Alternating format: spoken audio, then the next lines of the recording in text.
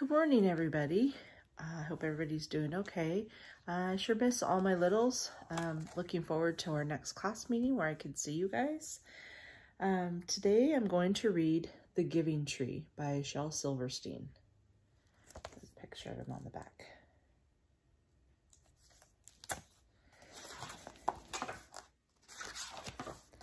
This book is for Nikki.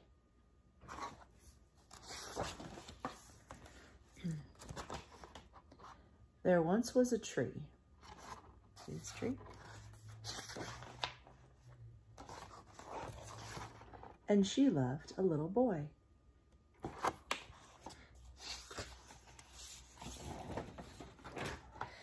Every day the boy would come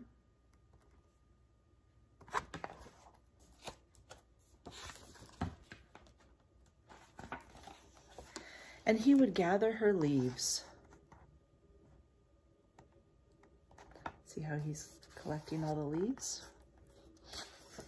What do you think he's gonna do with them? He made a crown and he would play king of the forest. You guys ever done that? Made something out of leaves?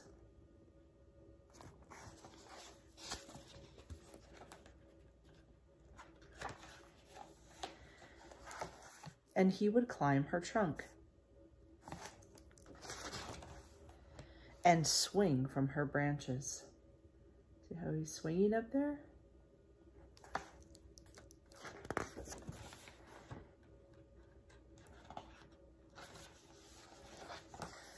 And eat her apples. And they would play hide and go seek. Here, see the trees tapping on him? He's hiding behind the rock.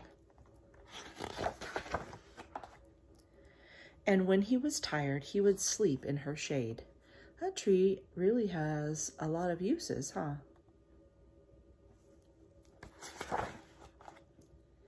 And the boy loved the tree.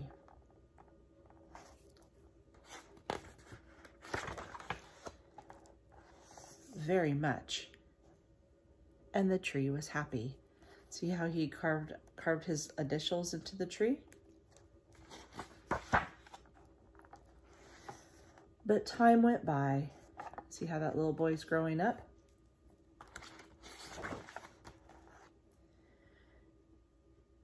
And the boy grew older. So look, now he has a girlfriend. He's by the tree and he carved more initials into the tree. And the tree was often alone. So where did the little boy go? He's growing up. He probably went out to live his life. Then one day the boy came to the tree and the tree said, "Come boy, come climb up my trunk, swing from my branches and eat my apples, play in my shade and be happy." "I am too big to climb and play," said the boy. "I want to buy things and have fun.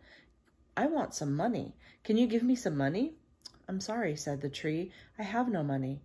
I have only leaves and apples. Take my apples, boy, sell them in the city, and you will have enough money, and then you will be happy." You think that's gonna make the boy happy? We'll see. So he climbs up there. Look at all the apples that fell. And so the boy climbed up the tree and gathered her apples and carried them away, and the tree was happy.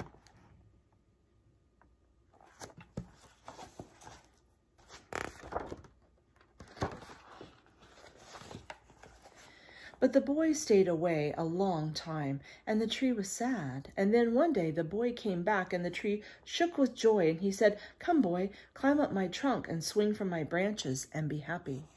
"I am too busy to climb trees," said the boy. "I want a house to keep me warm," he said. "I want a wife and I want children, and so I need a house. Can you give me a house?" "I have no house," said the tree. "The forest is my house, but you may cut off my branches and build a house, and then you will be happy." This tree really wants this little boy to be happy, huh? And so the boy cut off the branches and carried them away to build his house. So look here. he cut down all the tree's branches, and he's going to take them and make a house.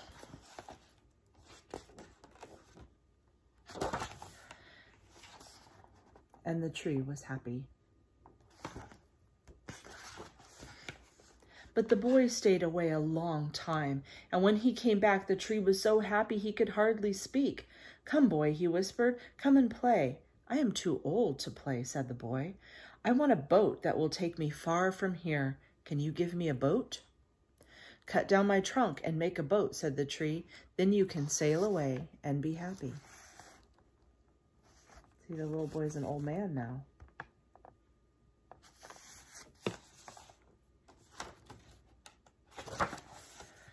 And so the boy cut down her trunk, made a boat, and sailed away.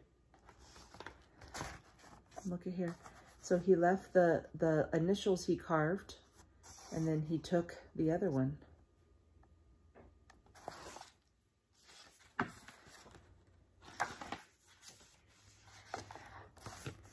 And the tree was happy, but not really.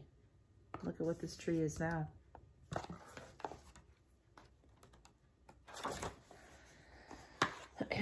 And after a long time, the boy came back again. "I am sorry, boy," said the tree, "but I have nothing to give you. My apples are gone." "My teeth are too weak for apples," said the boy. "My branches are gone," said the tree. "You cannot swing on them." "I am too old to swing on the branches," said the boy. "My trunk is gone," said the tree. "I can't climb." "I am too tired to climb," said the boy. "I am sorry," sighed the tree. "I wish I could give you something, but I have nothing left. I am just an old stump. I am sorry." So this tree has given everything for this little boy.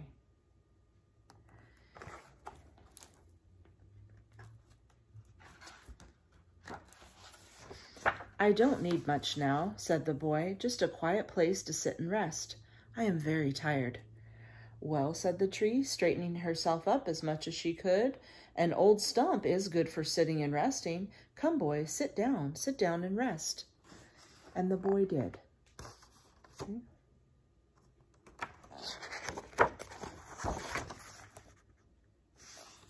And the tree was happy.